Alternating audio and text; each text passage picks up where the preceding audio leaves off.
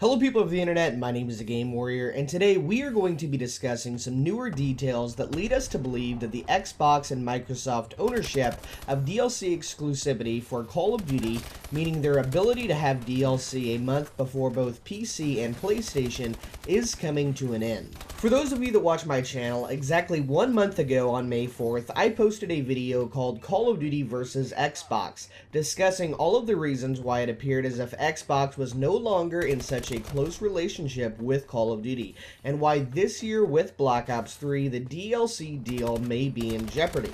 In that video, I detailed statements from the head of Xbox, from the head of multiplayer design and development at Treyarch, and various sources from both Xbox and PlayStation magazines, their YouTube channel, and Call of Duty's own official website. So if you are interested in seeing all I had to say, then an annotation will be placed on your screen now and at the end of the video to go and see all of that information. But today we are discussing something a little new that was brought to my attention. Recently, while browsing the UK Xbox One games page, one Reddit user mentioned how on a crawl in the site, Xbox detailed various major releases coming out this year. Some games such as Halo 5 and Fable are exclusive to the Xbox One, and they had the exclusive game marked on the site. And one game in particular, Tom Clancy's The Division, had a tag on it saying Content First, because Xbox One owners will have access to the DLC content for Tom Clancy's The Division before both PlayStation and PC. And in this same crawl, you can see Black Ops 3 listed. However, Black Ops 3 does not have a similar tag saying Content First, which is a little odd. If you have noticed, Xbox loves to showcase when things are going their way. Anytime Xbox has something that another console or the PC fails to have, they love to shout it out. Think of first-party games that Xbox loves to showcase, including Halo.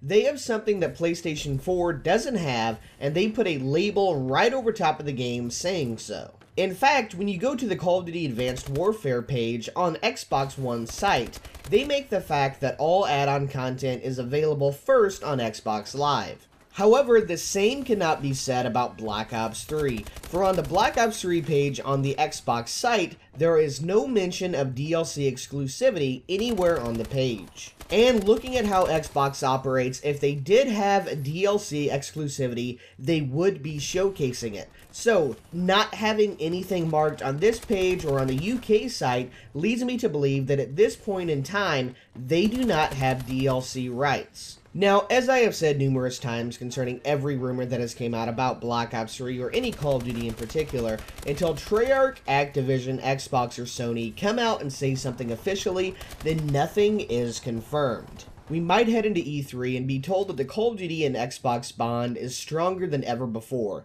that DLC exclusivity is staying exactly where it is. Or we may head into E3 and hear that PS4 will get DLC first. Or the DLC exclusivity deal might expire altogether, and all devices will be able to play it at the same time. As of now, we simply do not know what is going to happen, but it is worth paying attention to all of the signs that are coming out that lead many to believe, including myself, that the Call of Duty Xbox relationship is coming to an end. And guys, that is going to be it for me here today. If you did enjoy this video or found any of it enjoyable or informative, then please do click on that like button right now. The more likes this video gets, the greater the chance that YouTube sends out my video for everyone to see that is subscribed to my channel. So do take a second out of your day and click like right now. I truly appreciate that.